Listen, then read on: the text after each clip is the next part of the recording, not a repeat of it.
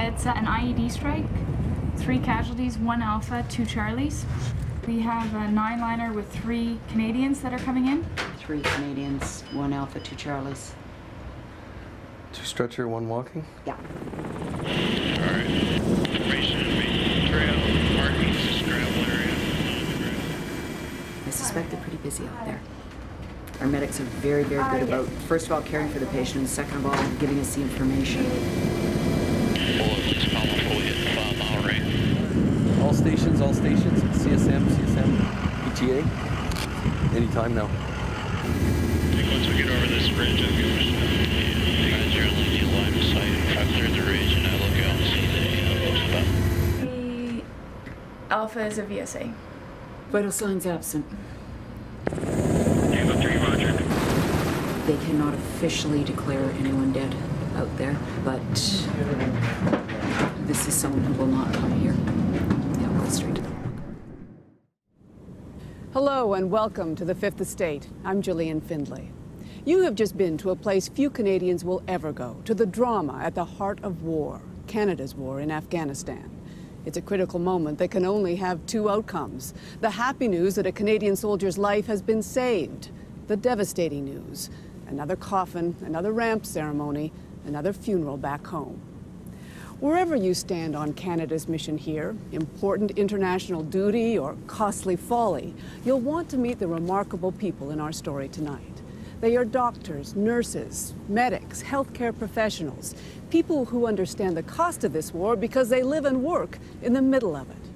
Last year, a Fifth Estate team gained exclusive access to the Military Trauma Center at Kandahar Airfield and to the medical staff, most of them Canadian, who make it run.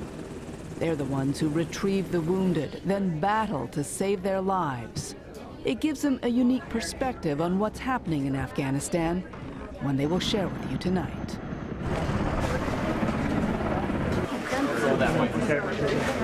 1, 2, 3, roll. Let me know if it hurts. 30 minutes after that helicopter delivered them from the front, the 2 surviving Canadians arrive at the hospital. The armored vehicle they were riding in was hit by a roadside bomb, and they don't yet know their buddy is dead. Good pulses bilaterally? Yes, sir. Thank you. Abdomen is soft and supple. Any pain with that? No pain in the ankles? The medical teams focus on their physical injuries first, not as bad as they'd feared. Then they turn it over to the soldiers' commanders to break the news. Another day in Kandahar, another day at the hospital.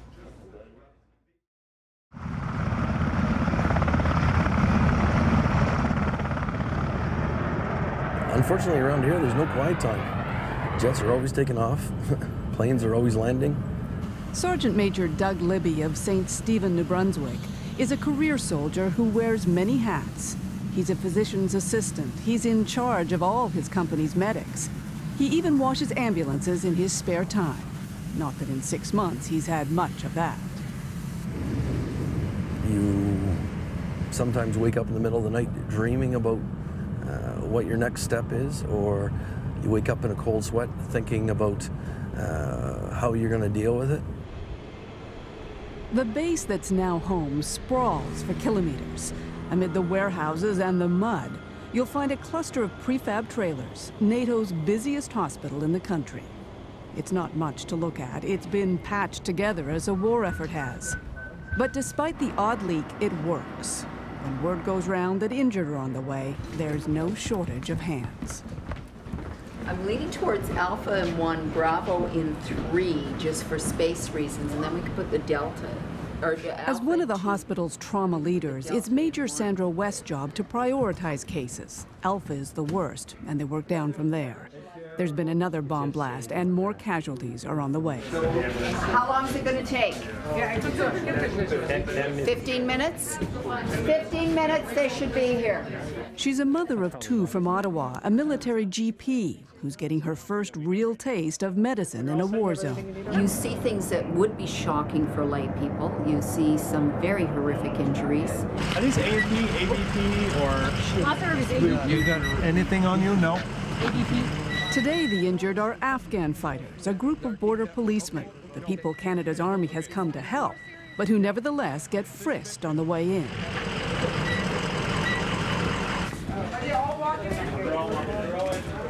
Once in, though, the treatment they get is exactly the same. The truth is, most of the fighters who end up in this hospital are Afghan. Is this the Delta? This is the last one, yeah. He has a good airway, he's breathing. What hurts? Darky? Darky? Can you just ask him what happened? 60 pesos. Huh? 60 pesos. This young officer even has the scars of a repeat customer. And if you can take a look at him, see if you can mark them on your marking sheet.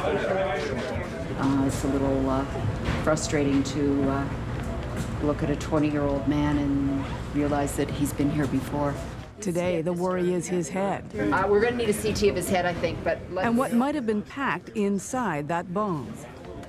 He's got a penetrating wound on the side here. That has penetrated. He is lucky because that doesn't look deep. There's probably very few doctors in Canada who've seen blast injuries, even gunshot wounds. Most ER physicians, unless you're in inner city Toronto, inner city Montreal, inner city Vancouver, you're going to see a couple of gunshot wounds in your career. I probably saw more in my first week than most Canadian ER physicians see. See? What the heck?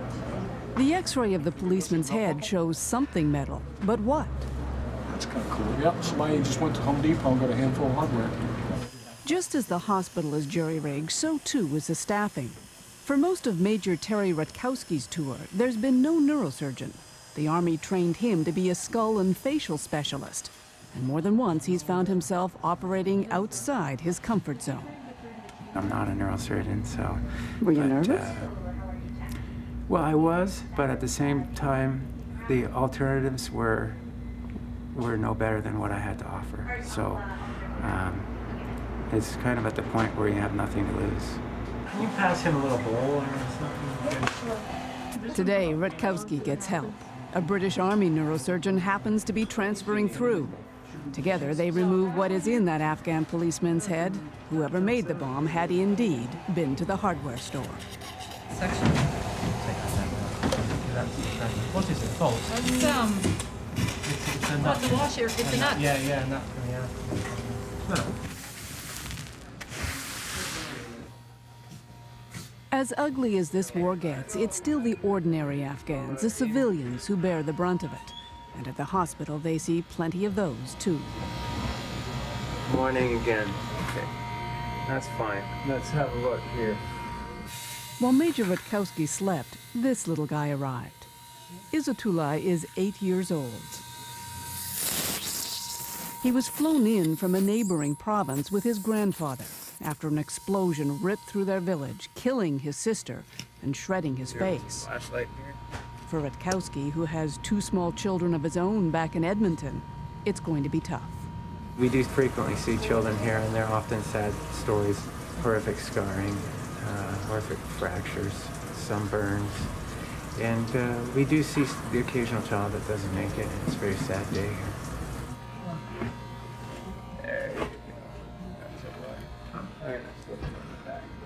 It's not immediately clear Izzatullah will make it either. He can't talk or even swallow. He's in pain, and there's no doubt he's afraid. Perhaps that's why no one's really sure what happened to him. For now, it doesn't matter. What he needs is surgery. Just like his grandfather. As if turning over his most precious possession, his grandfather carries him to the operating room. It will take Rutkowski and his team 20 hours to repair his face to save his life. It was a critical injury. It definitely was. He could have lost his airway and basically suffocated due to the injury itself. He was part of the group that had the bolt in the brain. In the meantime, the parade of injured Afghan fighters continues. This one's arrived out of the blue with wounds that are turning nasty. This guy's an ally, eh? He's one of the good guys. And he was blown up a few days ago and shipped off to civilian facility that had no capabilities, and he's been wandering around in limbo for the last number of days. Captain Neil Pritchard trained as a military doctor, but after 16 years in the forces and having seen no action, he left. Then came 9/11 and Canada's decision to go to Afghanistan. I'd trained my entire life for this, and I am a great believer in the fight against terrorism. Do I believe in the attempt to stabilize this country? Sure, if we can do it. But Pritchard's the first to admit that the slogging is a lot harder than he'd imagined, and that he didn't understand just who would be doing the bulk of it.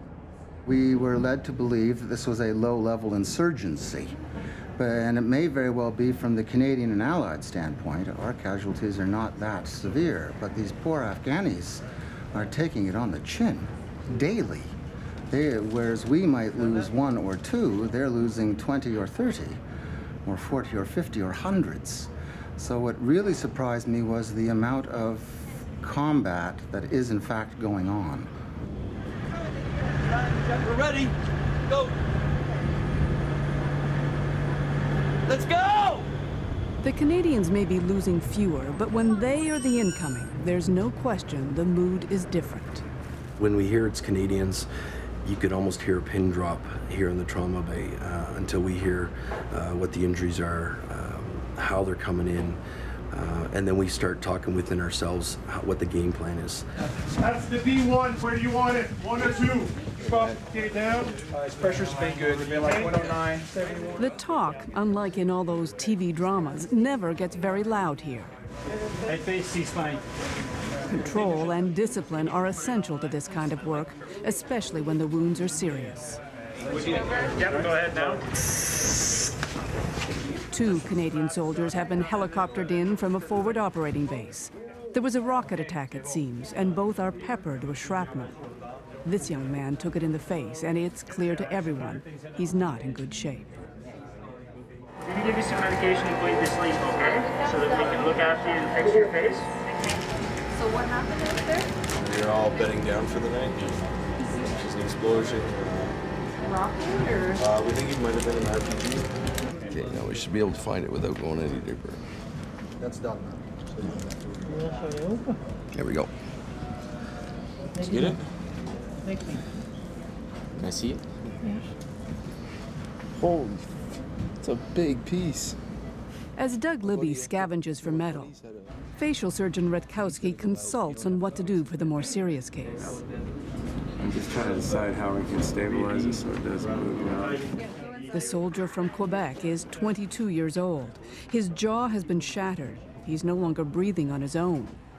Tonight, their job is to stabilize him. It's 10 o'clock now. So do you want to shut it off to him over there? Okay, no, 0P1. It will be dawn before they finish.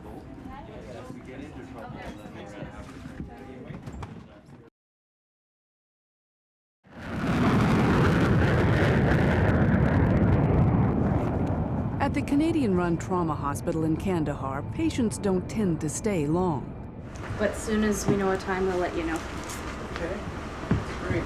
After an operation that lasted all night, the young Quebec soldier with the shattered jaw is about to leave, to be airlifted to the finest medical treatment the military can offer, first in Germany and then back home. He's very lucky, and in many ways he had very serious injury that was about a centimeter away from taking his life. So, but right now he's very stable. So he's had a good course,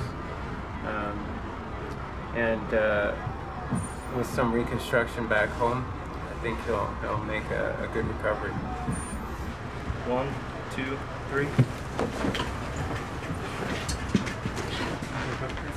Thank you guys very much. Thank you.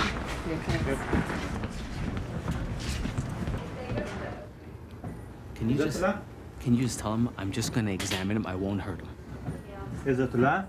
8-year-old Izzatullah is out of surgery as well and still in rough shape. For a child who's never been outside his village, never even been to school, it has to be terrifying, and the doctors know it. Does his breathing feel comfortable to him? It doesn't hurt him to take a breath? No. Can you ask him if it's okay if he'll let me listen to him? Because yesterday he was really frightened and worried. His caretaker today is Rakesh Patel, an ICU doctor from Ottawa, a civilian who was recruited to come here for a month. It sounded like a neat idea at the beginning, right? It's like, wow, kind of neat to work in a war zone. But then, in a bit of a sobering moment, you ask yourself, well, what's it really going to be like? And am I going to be good enough, actually, to work in a war zone? Can I walk the walk? And so part of coming here was, I suppose, in a way, self-discovery.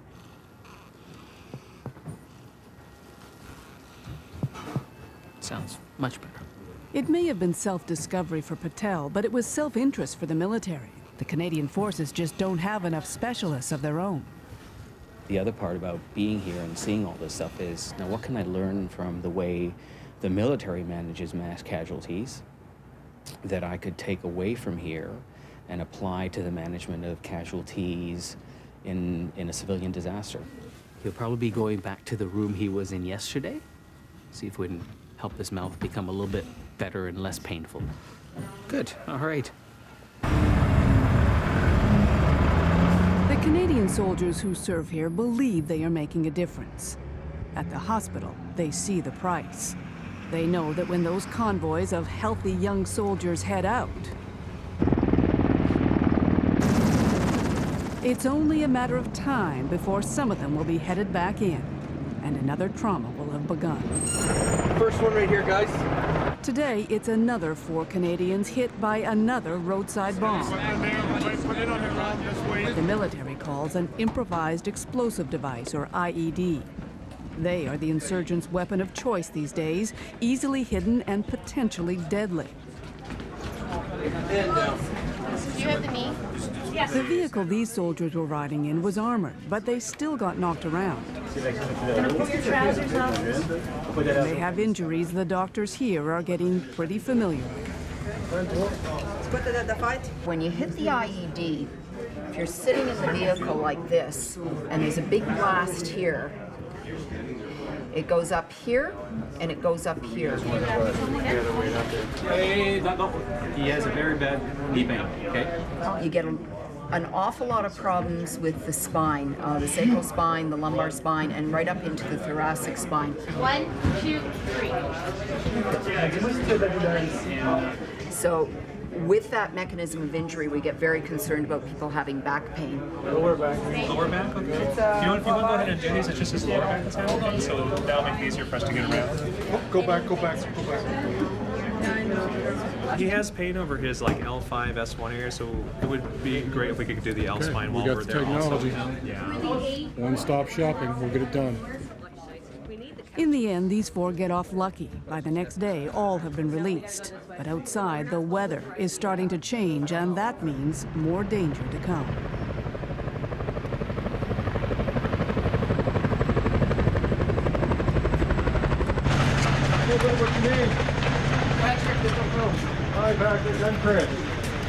A few days later, another 2 Canadians are brought in. B2. Hello. Hello. Just hours after that, another 3. Most are from engineering units tasked with securing and resecuring territory the Taliban keeps winning back. X-rays! The drizzly weather makes it easier to plant bombs and harder to see them, leaving the kids and the convoys little more than sitting ducks. This gentleman was a gunner in the turret, and he's really just sustained a minor laceration to the forehead over the eyebrow. And the main thing now is I'm just trying to find the exact right suture material. But MD stands for make do, and that's what I will do, if I must. For Sergeant Major Doug Libby, it's all hitting too close to home. So this is, by my count anyway, the 5th IED blast in 4 days that have sent injured to this hospital. Yeah, it's What's going on? the IEDs have definitely been increased. Good. 1, 2, and 3. Unfortunately, we're getting the brunt of it, and the Canadians are getting hit. So I just hope that there's no more. But there is always more. This time they arrive by armored personnel carrier. The injured Canadian is in the first one. What he doesn't know is that the second APC contains his friend, a friend who did not survive. what we need to do is concentrate on his physical needs and then step in and concentrate on his psychological needs. I can suture the lip. The mood is even quieter now. The young private has broken his teeth and he'll need dental surgery. But he'll need a lot more than that once they tell him the bad news. We'll have mental health very close by, ready to step in. The Padre always comes for these. So he will get all the support he needs once we know he is physically stable.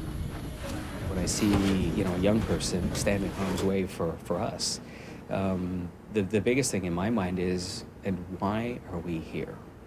To the guys back home in Parliament who debate this thing, or for lack of thereof, do they actually really know what it's like at the sharp end of the stick? Because this kid does.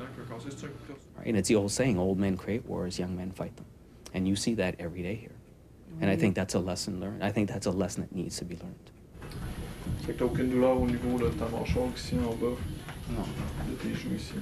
You must remember, freedom isn't free, to use a cliche. And that the cost of freedom is lives.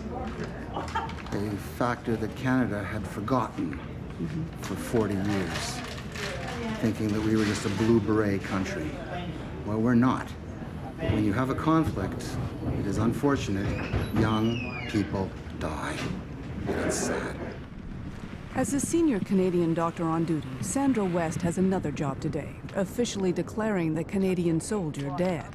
They've lost 11 on this tour so far, and while it's only a few hundred meters from the hospital to the base's morgue, it's a trip that never gets easier, no matter how many times she makes it. It's very unusual for patients to die in the hospital. And when we go down there, we know that we could not have done anything for them, so all we can do is get the information we need to help them. You're a mom? Oh, yeah. By watching you, you're a mom to a lot of these kids, too. You never stop being a mom, I guess. No. But as it, when you go into there and you know what you're going in to do. I know there's a mom at home. So I do what I can. Thanks.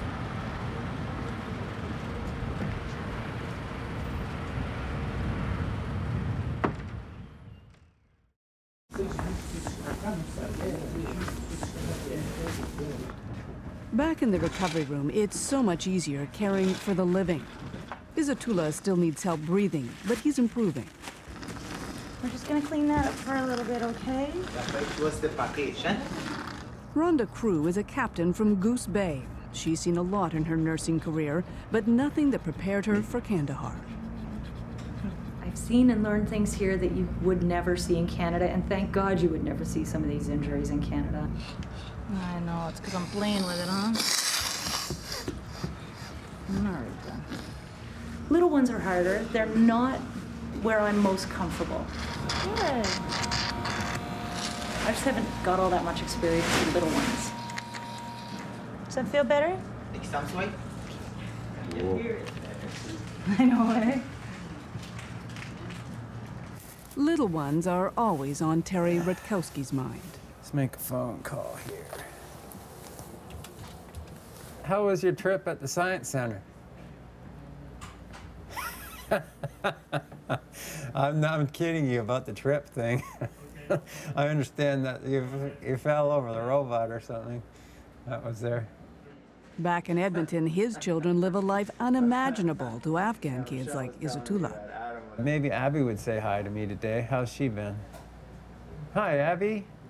Are you okay? You having a good day today? I sure miss you. They're not all that different at this point in their lives. Probably if my children were here, they could play together as children do. Dad loves you. How's the dancing classes going? Oh, and the gymnastics too. Okay, who's my medic that's going with me? Batley? Of all his jobs, the hardest for Doug Libby is organizing troops for ramp ceremonies. He's done it too often. Seated? Okay. Let's go. I've got 23 years in, and it's I'm deciding whether it's going to be time for me to retire in the next 2 years or whether I want to keep on going. It's not easy. It's not easy for my troops.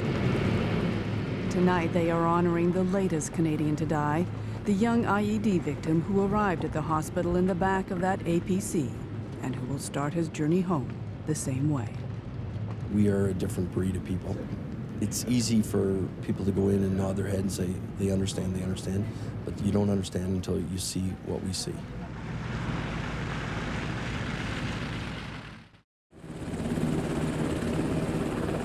If you're an injured soldier in Afghanistan, this is the sound you want to hear. And this is the person you want to see. In addition to working the wards, Rhonda Crew, the nurse from Goose Bay, flies medevac duty, retrieving casualties from the front. While we're flying, we are constantly scanning. We're just like this the whole time. And basically, we're just trying to make sure that we don't see any flashes, which usually indicate a scope or a metal object, which would lead us to believe small arms fire or anti-aircraft. Anything that we really don't want coming our way.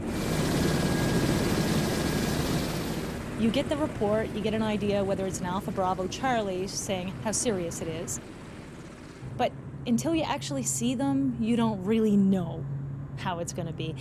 And yeah, you hear leg injury, but you don't know, is it going to be an open leg injury with the bone sticking out, or is it a bruise? If they get to us alive, then they live. It's true, the hospital has a great record. If you come in with a pulse, they like to say, chances are you'll make it home. So it's a lot to live up to if you're new. My goal is to help you here to understand the way things have been functioning.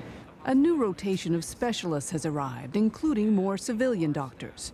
Jet-lagged and feeling just a little out of place, they're trying to navigate what for them is a whole new world. So if we look at the chain of command... And I won't, and I keep calling generals colonels and colonels captains and captains majors, and I'm getting away with it. So. Dave Evans is a trauma surgeon from Vancouver. Among the many things he's learning is that for all their success here, there are limits to what the medical teams can do. I can see difficult decisions. You know, I'm not fully apprised of exactly what the resources are outside of this hospital for the local population. So part of that is ignorance on our part. We don't really know what's there. I know that it's not to the level that you could get in Germany or in Canada. If we have a rocket attack, this is an example of the cement bunkers that you go into. They're used to working, of course, in our developed healthcare system, where the level of care can essentially be unlimited. And here we can offer a great deal of treatment, but the level that we reach here is certainly less than what you can expect. There's always an end point. There is an end point here. Afghans show up to the hospital all the time. The criteria are life, limb, or eyesight. If any of those are threatened, they get care. But once they're out of danger, they have to fall back on their own healthcare system, such as it is. Lift. We get a call from the gate. We quickly load our ambulance with the patients, and out to the gate we go. These guys need follow-ups. We have a picture of them. We know who's coming back for follow-up. 1, 2, 3, up. For Doug Libby, the goodbyes are often difficult. I mean, back in Canada, we have the luxury of saying, come back and see us. Here, they might live so far away that they can't come back. So you know, as they're going out the door, that's the last you'll probably see of them. So the follow-up care that we'd like to give, sometimes it's just impossible to give here.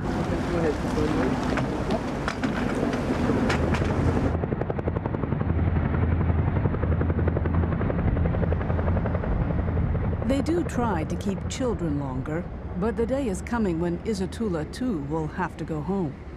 Each day he's stronger and more curious about all that he sees here.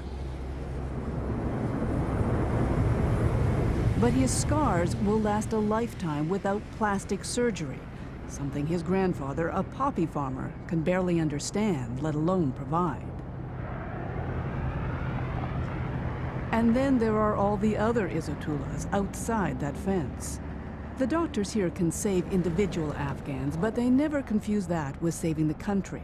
In fact, some have big questions about why Canada came to Afghanistan in the first place. If the goals are to establish personal rights and freedom, sure, because I would want that back home too. So if that's what we're here for, I don't have a problem with that. I guess what I have a problem is why aren't we using those same goals elsewhere? You know, why here? What's so special about Afghanistan that the people of Darfur are lacking, or Burma is lacking, or elsewhere? So in that sense, I'm still in conflict as to whether I should be supporting the overall mission, as you call it, as opposed to the very local mission of what the hospital is all about. There's no shortage of things to be conflicted about here, and sometimes they walk right in the door. This man is a prisoner, an Afghan who was captured fighting against the soldiers this hospital fights to save. Just make sure no one's in there, and if there are, push them out. Under international law, they must treat detainees, but they can't know their identity. To prevent the Afghan from knowing theirs, he wears a blindfold and earplugs. For Dave Evans, still in his first week here, it's nothing short of bizarre. What's his name? Same there? Detainee. No, it's right here. Okay, I don't have his chart. I have 8 people around me for an exam, but I can't see the face of my patient. He can't see mine. And I cut these things out. Okay. And then we'll have a look inside. I'll probably open this up. It doesn't look terrible. I mean, we can't really talk to each other, but through an interpreter. Interpreter? Yes, sir. Do you want to just let him know? We're just going to take some pictures. He's got his earplugs off so he can hear. Okay. I know you do this, okay. That's okay, that's fine. So I don't really know anything else about him than his wound. Sorry, does that hurt? Ask him if that hurts. In a different context, this might be a man who is out to kill you. Yeah, we think about that, and that's why everyone's identity is protected. I guess, you just have to deal with that. He's a patient, and I'm going to fix his wound and try not to think about the rest of it. Sorry. When you're in the business of saving lives, there's often no time to think or to ask questions. For all the good care Izzetullah has received, no one had ever asked his grandfather what really happened, who did this, until we did. It turns out it was Dutch soldiers, the good guys, who attacked the village. According to Granddad, they panicked after one of their convoys hit an IED. So did he see the soldiers firing? Were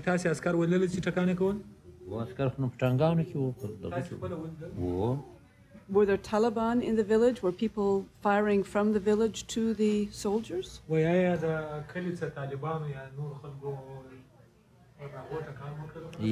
کلی طالبان نه و هیڅ څوک طالبان چې په خوا به ودغه براله یا دا چې جنگ کېدی خلکو کټي بارولې وتل.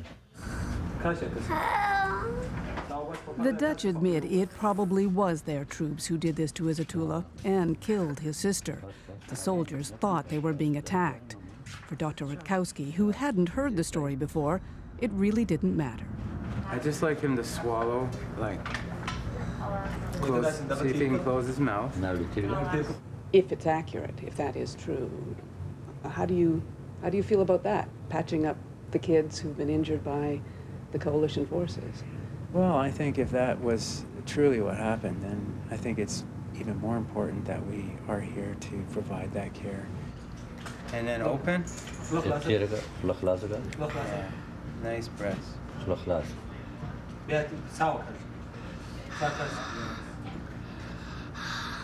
Very good. Over the months, this is going to continue to change in shape as the tissue matures. So. Is he unable to swallow? He's eating, so he's swallowing. Dave Evans came to Afghanistan wanting to do something to help. As he puts a face to the conflict, he's happy to leave the politics to others. I'm not sure that it's wrong. I'm not sure that it's right. I'm trusting our government to make a good decision about this and to keep thinking about it as time goes. And I just know that this cannot be the wrong thing to be here to help. But that is a different thing than saying, we should be here because I believe that the outcome of this is going to make us a better country. That's right. I'm here in an apolitical context. Maybe that's an easy out for me, but that's the truth. This evening, I'm afraid, we have 3 Afghan soldiers who were struck by a rather accurate rocket-propelled grenade fire. We need some more stretcher bearers. Back in the emergency ward, they're back at work. We have 2 significant head injuries, one of whom has a large deficit and difficulty breathing. Do we have vitals yet? One of whom has a clear penetrating injury and difficulty breathing. Can anybody get a pulse? The third, which has a more minor head injury, although we don't know that for sure, but is also peppered with shrapnel. Can you ask him to see if he can wiggle his fingers for me? He's got a fairly sluggish heart rate. This one might get a little gruesome. There, okay? It's the cost of war, and this is war.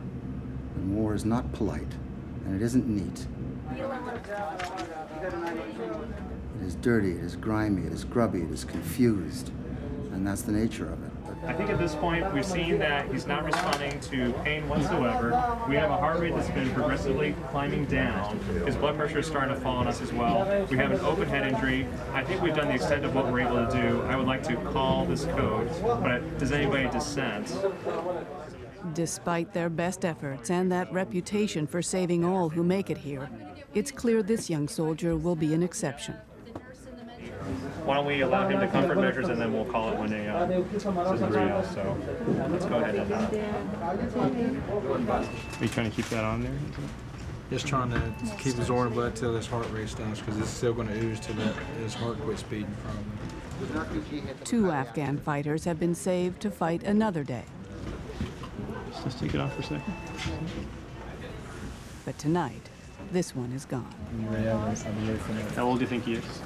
I would guess he's probably early 20. They tend to look young. Just stop. All right, again, I think everybody did a really good job. Thank you all for your effort. Good job. Sorry it turned out the way it did.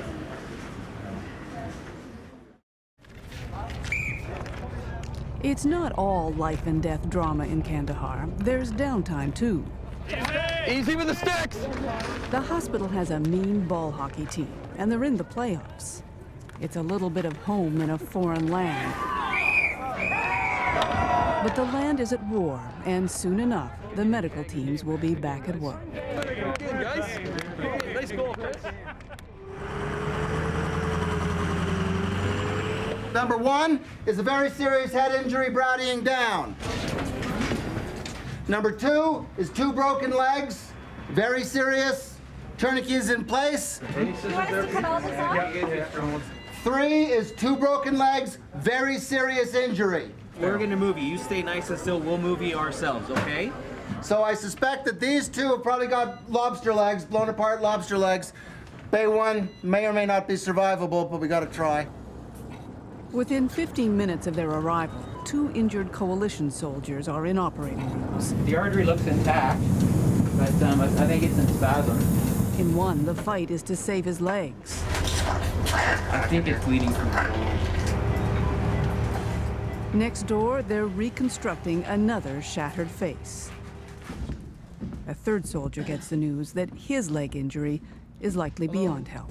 Quote, the blood supply doesn't appear to be very good, and the nerve function, your sensation doesn't appear to be very good, so let's probably end up with an amputation. It'll still be going in number 1. Neil Pritchard organizes another team for that surgery. He never gets used to what he sees here, but after nearly 6 months, he's come to accept it. Do you have any regrets for having made the decisions you did to come back? No, none whatsoever. You've never second-guessed yourself in None the time whatsoever. you've been here? Fellow can go to CT unless you want to take him to the OR right away. No, I just wanted I wish we lived in a world that we didn't have to have armies fighting each other. I wish we lived in a world where we were free of being attacked.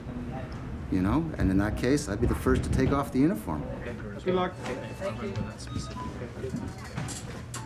War is to be avoided under all circumstances, but if it's to be fought, it's to be won.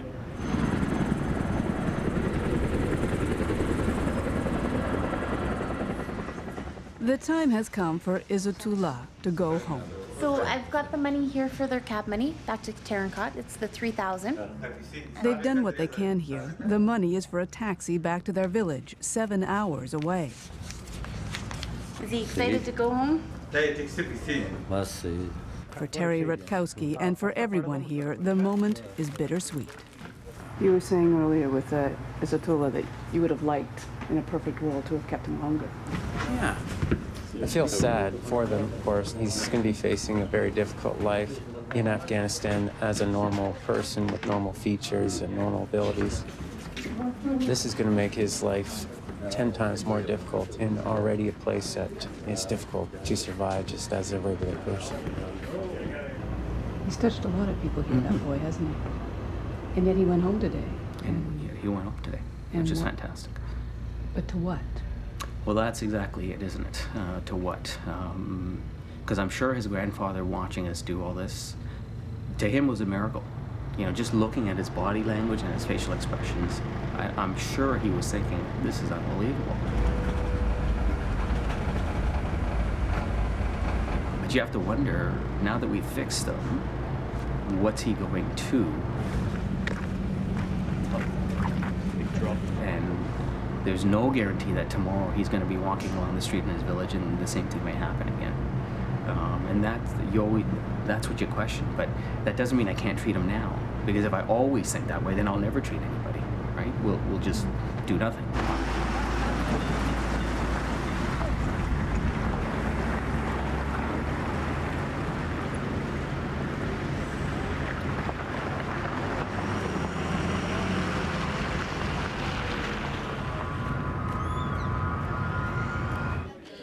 We're gonna have 6. There's 6 people on the first bird.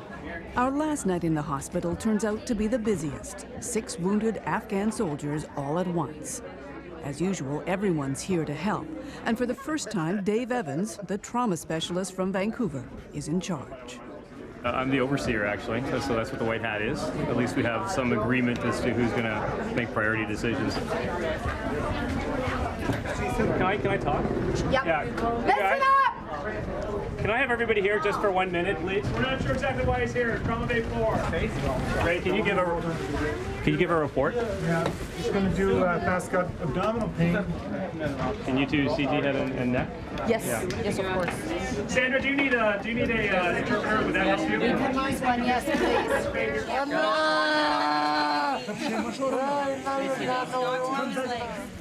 By now, Evans has seen it all. Surgeries, amputations, young men who died on the table, and those who never made it that far. He's made a point of attending the ramp ceremonies, 2 in just 10 days. All of this in a month the military calls one of the quietest so far. Since you've been here, what has your thinking changed? Has it evolved? Only to state that I believe we need to rethink it constantly. 50 of fentanyl, followed by another 50 of rocuron. Maybe you want to use a big dose of morphine on top. Yeah, the question is really, you know, when does this finish, and what's the gain out of all of it, and what's the permanent benefit to people? Is that okay, Steve? Yeah, airway 31. There's just lots of blood in it. I don't have any more knowledge now than when I arrived as to what makes this right or wrong or winnable or losable. I just think it's our obligation as Canadian citizens, this is of the world, you know, as part of an international community, to make sure that we don't leave these guys here 1 day longer than they need to be. Hey, y'all. We need a bear hugger, too. Let's get a bear hugger. This guy's worse than I thought. Quiet up! Okay, good. The story is evolving. We now have 3 alphas coming in, a mixture of American and ANA, and we have upwards of 17, 18 plus others coming in. Estimated time of arrival, 15 minutes.